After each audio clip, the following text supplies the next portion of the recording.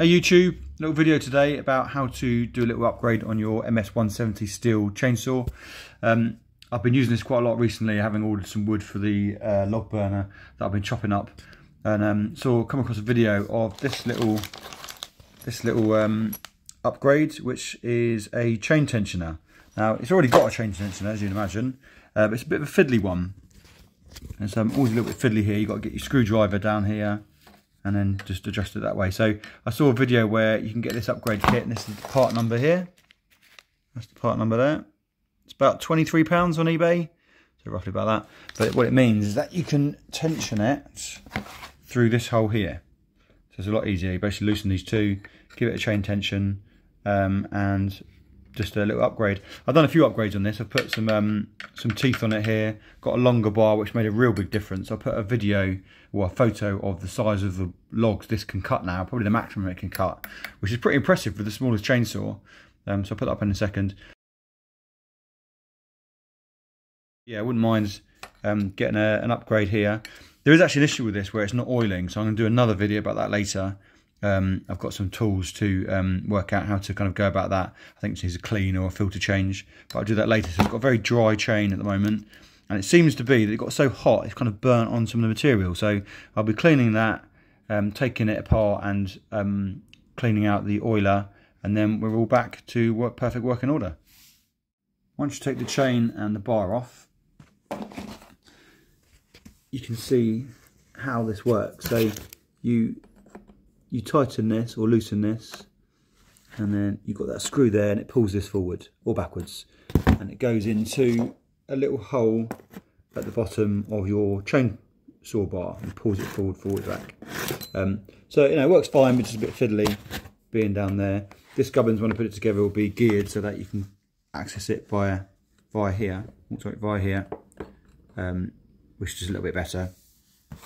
This is what comes in the pack, and I've just got to work out how it all goes together, and I'll show you it installed. This is how it all goes together. It's a bit fiddly to show on camera because I haven't got a stand, but essentially if you have a look at this, you've got the one cog there meets this one on this side, so it literally just slots in there. You have to build it kind of one piece by one piece. You can't install it before it goes in, so that goes in there. Then this is obviously the tooth that comes out to push the bar forward and backwards. That has to slot in there. You can't screw this in one go because there's not enough room. So basically what you do is once it's together, you place that at the end, turn this this screw here, and then it slowly threads into there. So now it's one piece. So if you just have a look at that, that's how it all goes together, and then you have to screw that into the end just there. I'm going to grease it because it's a bit of friction there, and then that'll be ready to go in a second. So just put a bit of grease in. That's all put together. You've just got to take out the old one. You've got this little insert which is replaceable that comes out.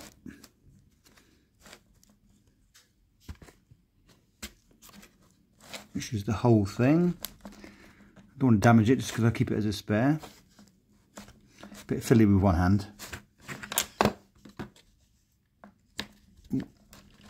That's it. So that's come out.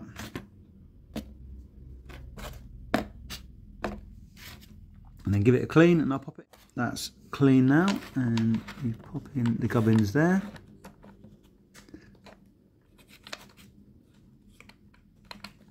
And then you have this little white thing that just goes in the end.